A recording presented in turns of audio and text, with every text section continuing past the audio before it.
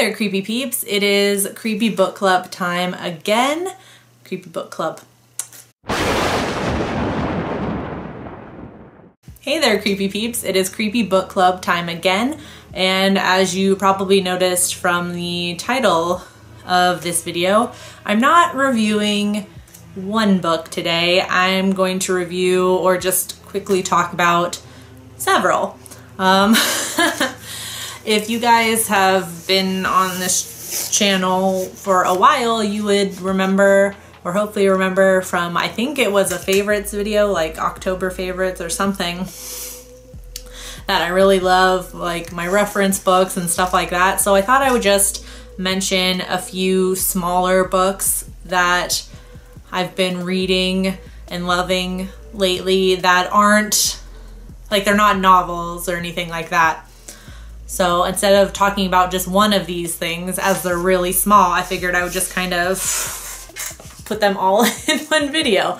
I say small and then there's this big old book in here, but I'll explain. First things first, I guess I'll talk about this one because it's not, they all have to do with horror except for one of these, which is Very Good Lies by J.K. Rowling. And it's not really, it's really thin. You can see how thin it is. And it's not like a storybook or anything like that. It's actually a speech, or not a speech, a commencement speech, you know, at a graduation she gave at Harvard University. And somebody is just, you know, they've just transcribed it into a book with like pictures and stuff. And I don't know, I just really liked it. It's you know, it's a cute little book. It's a really quick read for a speech, I guess. And I've never seen anything like that before. Is this something that people normally do for really inspirational commencement speeches or whatever? Do they make them into tiny books? That's just a really random pick for this video. I really love old JK here. She's a big inspiration for me, as I'm sure she is for many of you out there if you grew up reading Harry Potter like I did. She is basically the reason why I'm such a book nerd.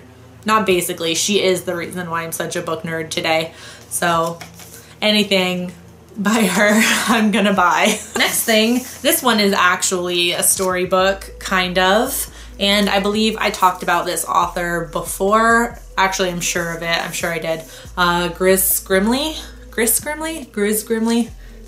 I'm not really entirely sure how you pronounce his name, but he does really awesome illustrations. And I actually have, oh, you can't see it. I actually have a print by him up there. That's Grahame-Smith print. I think it's called like Trick or Treaters or something like that. It's really cute. And I also have not his interpretation, but his Frankenstein. Like, he takes this, like, these stories and he illustrates them, and it's really cute. So this is The Legend of Sleepy Hollow by Washington Irving, and he's just added, it's the story of Sleepy Hollow and Ichabod Crane, and he's just added like really cool illustrations. And it's similar to the one I have of Mary Shelley's Frankenstein, where he's added his illustrations and put the story of, or he put Mary Shelley's story into it. So that's just really cute, and it's really thin because that story is quite short.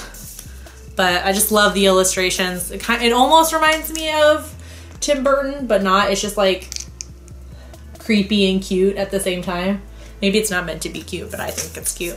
All right, next thing is the big old boy. For some reason, I've just been really into watching The Addams Family, the original television series. It's on Hulu, by the way. If anybody is on Hulu, you can watch it there. And call me ignorant, but I had no idea that The Addams Family was a comic or were illustrations before they were anything else. I knew it was a television series before the movies. I knew that much, but I did not know that the television series came from these illustrations by Chaz Adams. And so I I kind of, I think I Googled to see if there was, like, you know how they do with Calvin and Hobbes, how they put all the, they'll take all the comic strips from that and put them into a big book that you can have. And this is the illustrations, like the original illustrations for the Addams Family. And it also has little bits, like you can see, like written bits, where it talks about each character and the family, the Addams Family. And I don't know, I just thought that was really cool. It's a cool little book to like peruse through. You can just look at the comics if you want, or if you want, you can read the stuff about the characters. I was reading in here, it started with Morticia, and then I think it was like Morticia and Lurch and one other one, and then it just grew from there into the whole Addams Family that we know and love today. So that's called the Addams Family and Evolution. Let's see, Addams Family and Evolution, Jazz Addams. I just thought that was cute. And I learned something. Did anyone else out there? Oh, that was really heavy. Does anyone else out there know that that was like comics and illustrations before it was a television show, before it was a movie? Because I had no idea. I feel like a really bad horror fan for not knowing that. Okay, next thing is kind of a trip down memory lane. So does anyone out there remember reading Scary Stories to Tell in the Dark? Because those books, excuse my language, fucked me up as a child. I remember those being so scary. And there was three. There were Scary Stories to Tell in the Dark, more Scary Stories to Tell in the Dark, and then Scary Stories 3. So basically I picked up, or I ordered the complete collection of these, and I thought it would be interesting to get ones because they had the original ones. If you guys remember, I can't remember the illustrator's name right now. Alvin Schwartz is the author of these, but then there was an illustrator that made those creepy ass drawings for the stories and for the covers, and those fucked me up as much as the stories did. But I thought I would get this one because it's illustrated by Brett Helquist. I thought that was interesting. This might be good to get if maybe if you have a kid you wanted to pass this on to, but you didn't want to fuck them up quite so bad, because the illustrations are not as terrifying as the old ones. They are quite creepy, but there's not as creepy. It almost actually reminds me of the style that the Harry Potter, you know how in Harry Potter each chapter had like a little drawing at the top?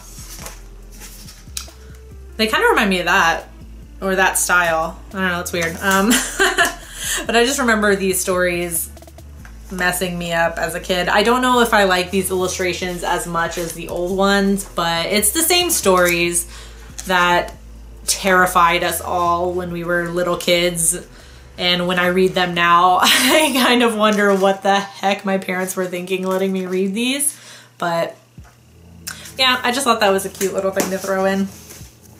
But on Amazon and stuff, you can buy the original ones. I think my favorite part of these books are the cues that they have in some of the stories. Like, you're meant to read these like to your friends or to your family, and at the end, that's kind of like a jump scare. It gives a note to the author. Now jump at the audience and scream, or something like that, or jump at a certain person in the audience and scream.